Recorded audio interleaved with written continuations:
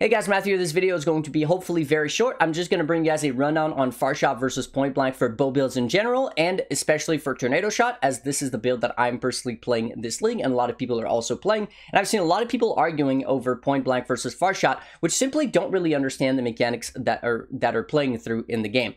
So the TLDR is that 90% of the bow builds are going to get a lot more value out of Point Blank. And the reason for that is because as projectiles go further and they shoot out in a cone, that's kind of how the game works, they are going to get more spread and therefore less overlap on bosses. So even if technically one single projectile is going to do more damage from Farshot, you're going to get a lot more damage from simply shooting directly in a boss's face via Point Blank and shotgunning. This is for basically every bow build, except for Tornado Shot. Tornado Shot is actually the exception, and the reason for that is because of secondary projectile. Now, the way that Tornado Shot works is that it shoots, and once it reaches the end of its actual distance, it's going to split into secondary projectile. Now, the range of the initial projectile is going to be added on top of the range of the secondary projectile when it actually spawns. Now, this means that technically, instead of having to shoot 70 radius, which is roughly 2/3 of your screen from where your character is standing at any given point, to get the maximum amount of damage, you can cut that distance in half.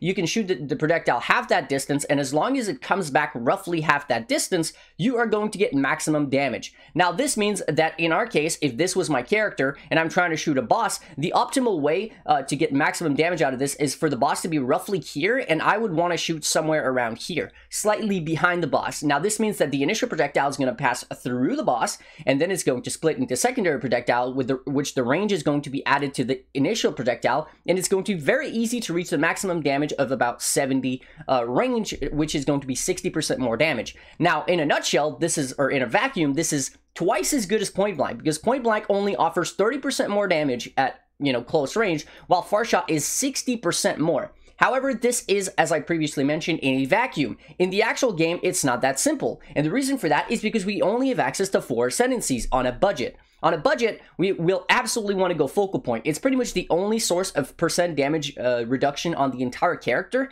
And this is what makes us not feel like a piece of paper, despite the fact that we have like 3,000 life.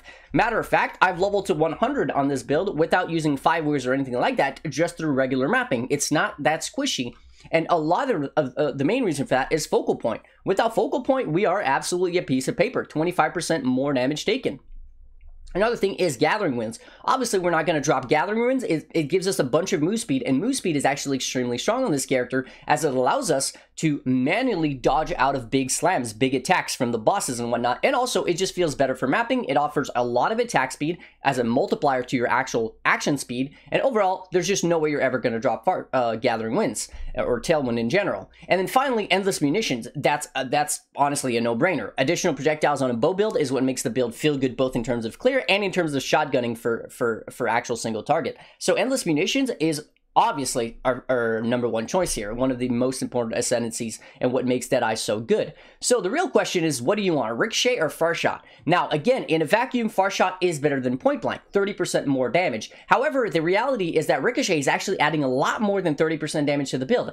In most cases, in boss fight scenarios where the boss is sitting somewhat close to the wall, and it really doesn't have to be that close due to the fact that we are scaling a lot of projectile speed on this build, we are actually going to get roughly 60% more damage from Ricochet, and even more so if we were using Tornado to actual chain our projectiles off of the same way that we used to use Hydrosphere. So Ricochet in itself is actually more damage in the vast majority of single target scenarios due to bosses being in enclosed areas than Farshot. So because this is more damage than this, or equivalent damage, then we're essentially getting 30% more damage for a single node on the tree via Point Blank. And this is why, in my opinion, on a budget, Point Blank is the absolute no-brainer. And if you ever go Farshot on a budget, your build is going to feel significantly worse. Now, note that in the endgame scenario, once you have access to Forbidden Flame Jewels, and once you have access to your 5th Ascendancy, you are absolutely going to want to drop Point Blank, as it is going to drastically increase your survivability, as you will no longer have to stay in close range and close proximity to the boss.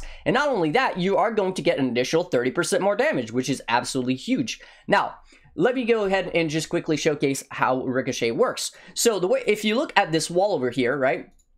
if I was to shoot my projectile roughly there, because we actually have a ton of projectile speed on this build, due to the fact that it actually scales our damage via this mastery over here, increases and reductions to projectile speed applied to damage with bows. If I was to shoot my projectile here, you will see that it is actually going to go all the way back and hit this wall, right? This is why Farshot is so strong on this build. Now, not only that, once it collides with terrain, it can actually bounce back again and go hit a boss. And now this, in theory, is not that good, because most projectiles are just simply not going to actually do that. But because we have a pseudo aimbot with Sniper's Mark, which basically, it says that projectiles which hit cursed enemies split towards 5 additional targets. This is actually a bit of a hack with Tornado Shot, because your initial projectile, your main Tornado Shot with the main arrows, is always going to hit the boss, as you're going to shoot it through the boss. Now, once the main projectile splits into a secondary projectile, it's actually going to be accounted as a new projectile, which can also hit the boss. And because projectiles which hit cursed enemies split towards 5 additional targets,